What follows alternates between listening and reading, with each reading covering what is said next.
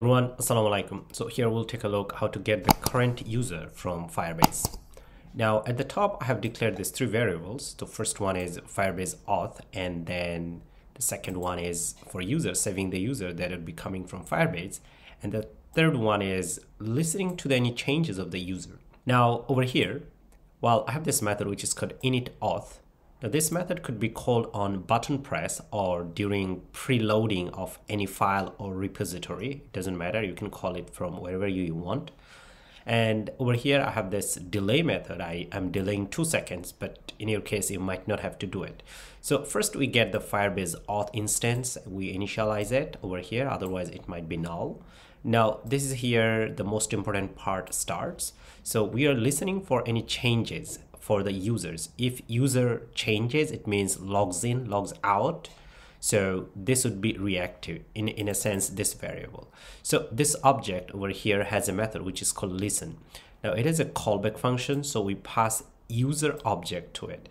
Now over here you see that we say it could be null because there might be a user or there might not be a user. Okay, well, if there is a user, then we save it to a variable which is called user.value over here.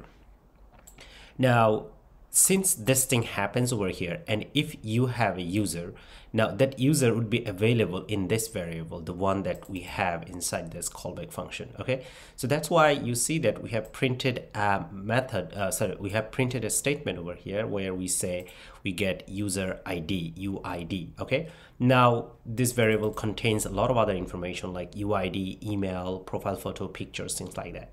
So if you want to get user ID, so all you need to do, first you have to listen to auth changes, and then listen to the user object, the object that is being coming and going out, and if there is a user, just print that out. So now we'll have a user over here, so we can print that out. So let's go ahead and restart it.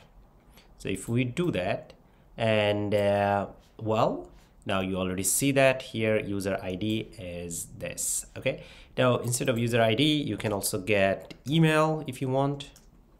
Okay, if the user has any email, so let's see that. Okay, so this is my email ID. Okay, so this is very cool, awesome.